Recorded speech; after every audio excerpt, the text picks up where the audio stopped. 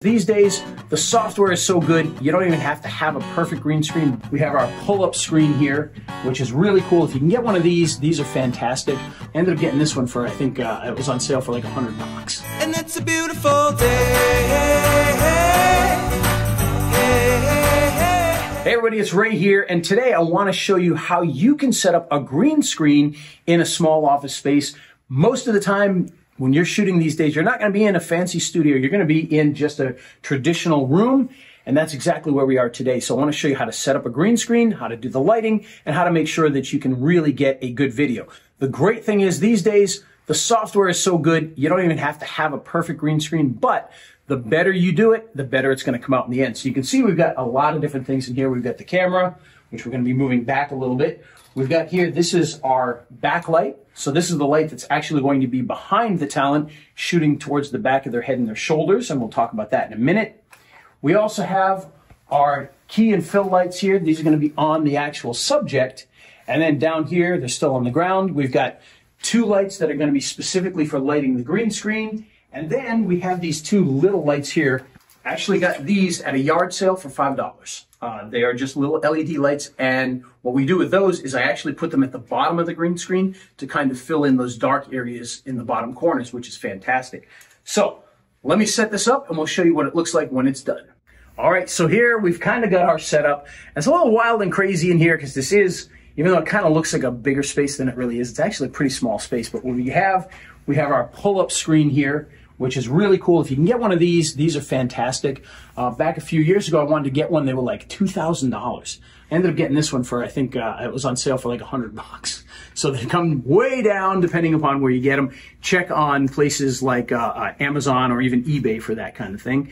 Now, what we have is we've got a variety of lights. As I said, we've got our backlight.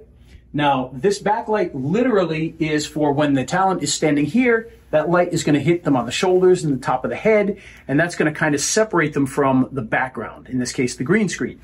We have two lights here, which are big, giant lights that are basically just there to fill the green screen. Now, down at the bottom, we have those two little lights that I talked about that I got at the yard sale. Those are just to add a little bit of extra in the bottom corners in case it gets dark down there. And then we've got, to finish off our traditional three-point lighting system, we got a fill light over here, and we've got a key light over here on this side of the camera. Now those can be reversed. You can do those whichever way you want. You can have the fill light on one side and the key on the other, or you can swap those around for your three-point lighting. But the three-point lighting that you always hear about, the key light, the fill light, and the backlight. Okay, those are your three settings that you want to have. Now the other thing that we have here is we do have a shotgun microphone mounted on a boom. Just make sure it's not in the camera. And of course, we got the camera right in the middle. And that's our basic setup for doing the green screen.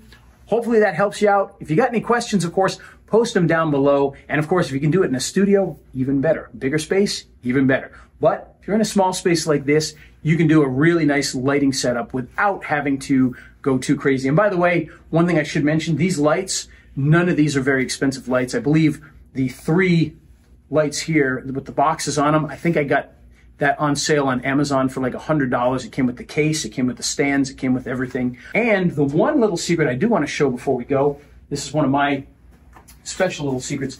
Most of these come with some sort of incandescent light.